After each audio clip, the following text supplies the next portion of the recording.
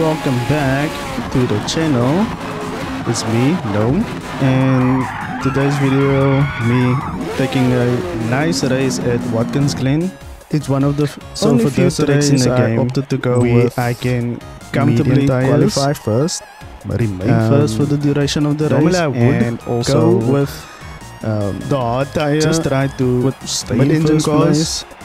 That has a bit of power at the back. Sometimes in corners the rear just, gets away from you. So to compensate for the rear end sliding about a bit, I think sometimes the hard tire is good. And this is one of my most prized ugly liveries. I'm very proud of that, to be honest. And for once I have a decent start, not as decent compared to other people that can start better, but decent for me. And I really thought going into this is bent. I was gonna make some contact on the wall there, but lucky for me, I saved it a bit. And I was just hoping get past the chicane here, safely at least. Because the driver at the back is 0.9 behind me. So he is still in slipstream distance, but I would like it for him to be at least a second, maybe a second or more behind me. But the tough part about this is it's very difficult for me, especially in this race, to actually get out of the slipstream of that guy. But I was just thinking to myself, nope, focus on doing your own race instead of trying to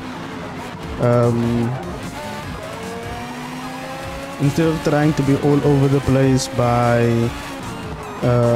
trying to block people or cut people off, because it won't matter if the other guy is a better driver. So just take the race as, make it your own race instead of trying to be defensive or trying to wear out the tires and brake hard, brake late, go down to first gear much and then spin out of corners. Because even though you do put traction control on, sometimes what makes the cars so overpowered is that they break the traction control settings. So I managed to survive the first lap in first place still with no penalties, and I could have done the chicane better, but it was good enough. I still kept my gap on second place driver.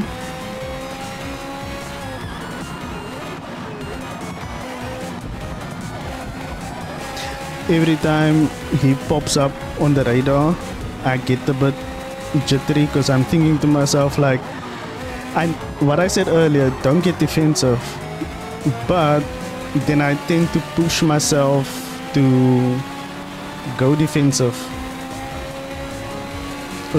moving and the braking kind of things. And I know as a Max Verstappen fan, he loves doing that. So I was like, you know what, if it works for the champ, it can work for you as well. So me and second place driver, we are making a nice gap on the rest of the pack essentially. So just the two of us driving in front, and I thought to myself, this is where he is going to overtake me, on a serious note. But somehow he got close enough, but he didn't take it. Just trying to maintain some speed as I go through this, as he pops onto the radar for me. Oh no, there is no such thing as defending cleanly, because now that happened to him because I decided my first place is better him overtaking me, because well-deserved penalty. But I knew for a fact there was like no way Jose, that if he did overtake me, that I could re-overtake him again. I knew that for a fact, because without being challenged right now, and I still made a mistake on the grass a bit, and so now second place just has time on me now to essentially catch up to me. And if he stays in this distance, he will take first place. Bumping me like that was unfortunate. Getting that penalty on the end is where I go BS on this game. On a serious note, skip a bit forward. The S-bend here is honestly where I think if you can actually have a nice flow through this section, like the back straight is, yeah, you can get into a nice slipstream. You can sometimes reach your top end speed, which is very, very nice. And yeah, I just made a mess of myself again with the Noble catching up to me, or is it just Noble in his case?